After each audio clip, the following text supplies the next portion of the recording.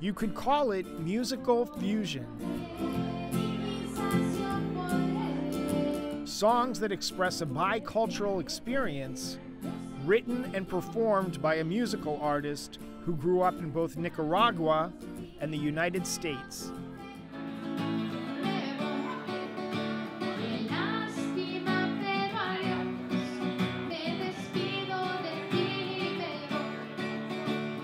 Elena Lacayo. Well, the band was formed in 2011, and we started here in DC. Her group is called Elena and Las Fulanas. Los Fulanos means so-and-so. It's actually a term that's used universally in Spanish. It means like so-and-so. So like, oh, I don't know that guy's name, fulanito, you know, like that so-and-so, that Joe Schmo.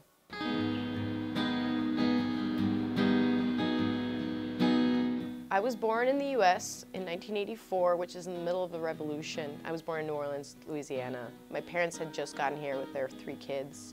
And we lived in the States until 1992. We lived in Louisiana, and then we lived in Miami, Florida. And then in 92, we went back to Nicaragua. And so I grew up there from ages 8 to 18.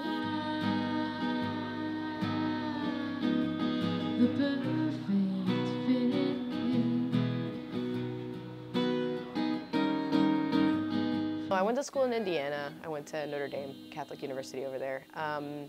I came to DC initially to work on social justice issues. So initially I came as like an intern at a Catholic organization, and then I fell into working in the issue of immigration because I knew a lot about being an immigrant and how the immigration system works just because of my life experience. Elena's life experience also included something else she'd learned a lot about: music.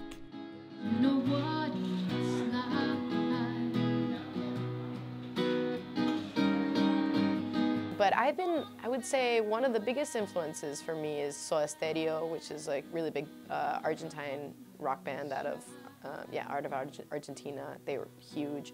Shakira, for like her old stuff, she was like, I like to describe, when people ask me to describe who my music sounds most like, I'd like to think that it sounds like Shakira's older stuff, because she wrote really awesome and deep songs before she turned to English. But I also like a lot of stuff like American stuff like Counting Crows and Ben Folds. Those are the things I grew up on.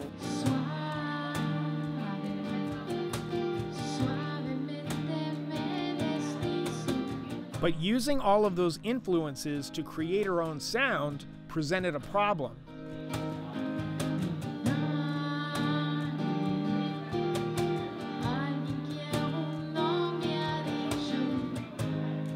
That was the most difficult part about when I decided to pursue music more seriously, is that I had songs in English and in Spanish, and they had been influenced by such diverse kinds of music. So when I started writing music, I started writing songs in English and in Spanish.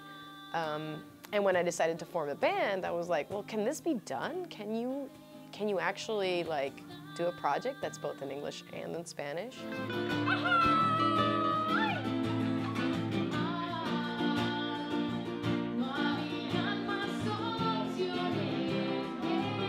But I decided I really wasn't going to be able to do the project if I couldn't be authentically myself, and I couldn't be true to all the parts of myself. And that required for me to actually be able to do it bilingually. It does really make things complicated when you've lived half of your life in one place and half of your life in another. Sale el sol, volaré con las aves, los nuevos cantares de día. In addition to combining musical styles, the band uses an unusual array of instruments.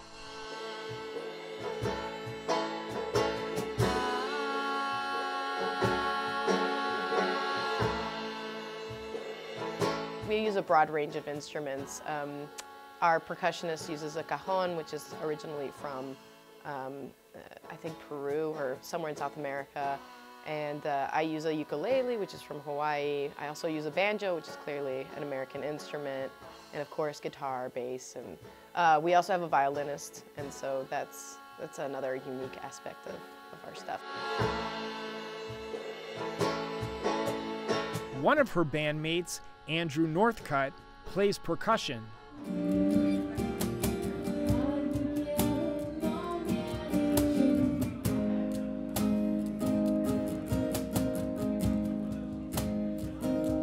I met her through this thing in DC. It's called a Flash Band, which is a project here in DC where a lot of musicians get together and formed impromptu bands for a month.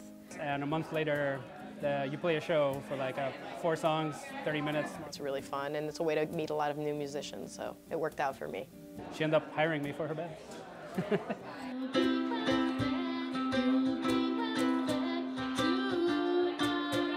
Elena and Las Fulanos played for about 3 years before making an album in 2014. So making an album is a lot of work. I mean, the music industry is a very different world than it used to be even like 10 years ago. And there's many advantages, one of which is that you can do stuff without having a record label necessarily attached to you. And you can do things independently. So we actually did an online fundraising campaign through a program called Indiegogo, in which you request for your fans and followers and your supporters to donate money to a cause. And our cause for this one was making the record. We raised about $8,000 to make the record. I'm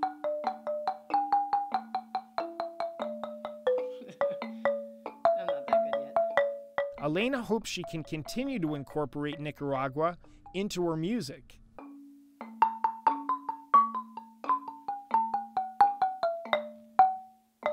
I recently acquired a marimba when I went back home. And I got a specific kind that's very authentically Nicaraguan, and so I'm learning how to play that. So that's one of the goals that I have for the future, just to be more of an ambassador of my own culture, which is a small little country that a lot of people, don't know a lot about. Success is really a relative thing. Sometimes I wonder what would happen if I got really popular, and I don't know if that's the ultimate goal. I mean, I think my ultimate goal is I want to make music, and I want to be able to live making music. And if I can find a way to make that happen, that's where I'm going to be happiest.